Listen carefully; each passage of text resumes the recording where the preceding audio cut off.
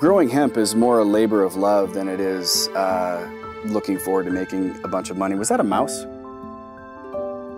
Man. Oh my gosh, you have to come see this. It's amazing.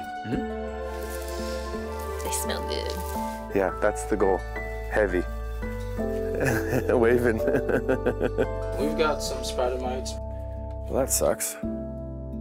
It's been kind of frustrating as a first-year hemp farmer, like understanding the plant, and I can get the knowledge and experts and consultants coming in and they don't really know either. We are not at a point right now to where there's any kind of consistent approach to how we do this.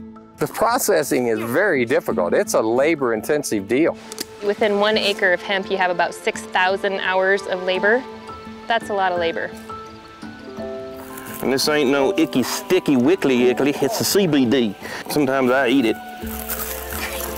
Anywho. Hemp is defined as a cannabis plant that is less than 0.3% THC. I've heard of 2 cases where people have gotten pulled over with big trucks full of it. The cops still say, like, well, we don't really know if this is marijuana or not, and we're gonna just confiscate it. I don't need this. We don't need this in our life. We have a successful business. You guys are writing the playbook. You guys are part of this history. If we don't all have a market to play in, then we really, really are gonna have a short and expensive history to tell. I don't think the opportunity is there. We didn't expect to make stupid money, and we never did expect this thing to be a pot of gold.